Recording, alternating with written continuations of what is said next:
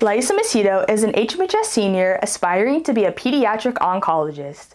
But in the meantime, with a pair of pliers and a drawer full of beads, she practices her precision towards her other goal, owning a small business. I definitely find my small business something that is very enjoyable and fun to me. It doesn't seem like I am obligated to do any of this, but it's more so a hobby and me sharing my interests with everybody else. Laisa's Instagram shop, Beauty by Lay, sells various kinds of jewelry, including bracelets, rings, and anklets. Laisa's bracelets are really good in quality, like compared to any other bracelets like you might get from another store.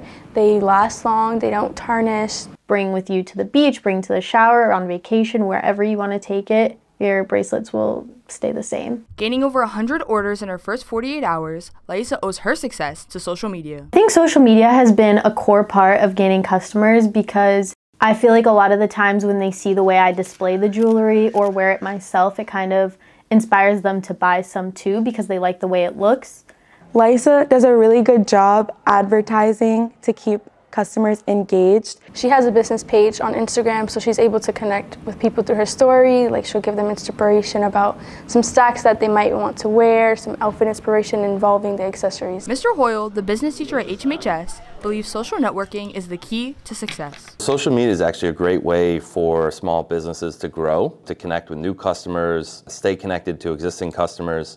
If you're doing advertising, you can reach exactly who you want. Social media influenced my purchase from Laisa because I saw so many other people buying from her as well. So I think it's important that small businesses use social media because it's probably the quickest way to gain exposure. If, one post goes viral, you've done it. Find a system that you like to use that has everything you need to make your own videos, your own montages, your own collages, because that's really what's going to sell your product. Laisa hopes to continue to grow her small business while attending college in the fall.